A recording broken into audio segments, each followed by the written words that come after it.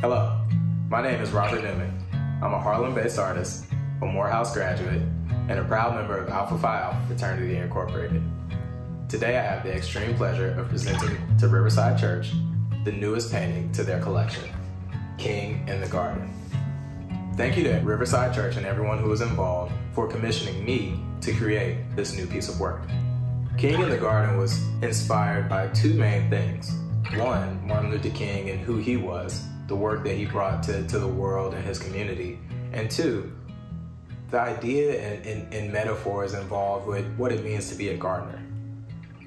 The first thing that came to mind when creating this painting was the idea of patience. With a gardener, one must understand that you have to do a lot of initial investment, a lot of seeding, a lot of breaking the ground in order for you or for anyone else to actually get those benefits.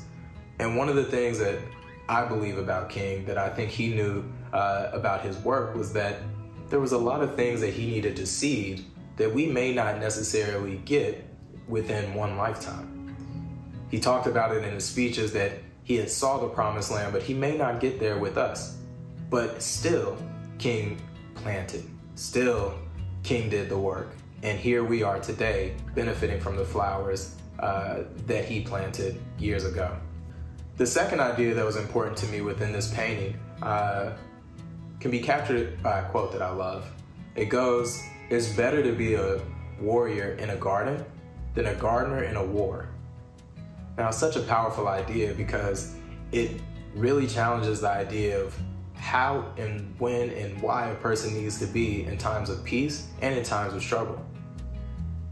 It says that it's better to be a warrior in a garden, as if to say it's better to know how to fight in times of peace than to not know how to fight in times of war.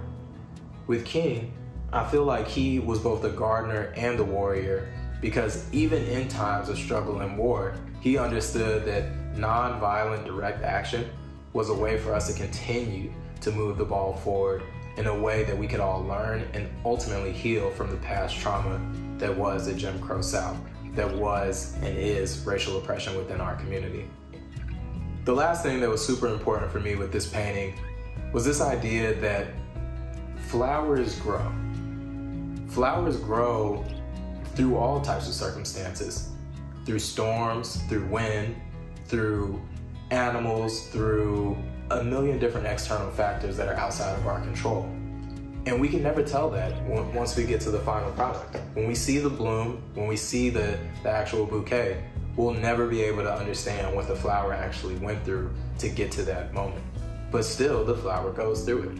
And going back to where I started, is really the job of the gardener to plant and to have faith that the universe, the environment, will do the rest of the work.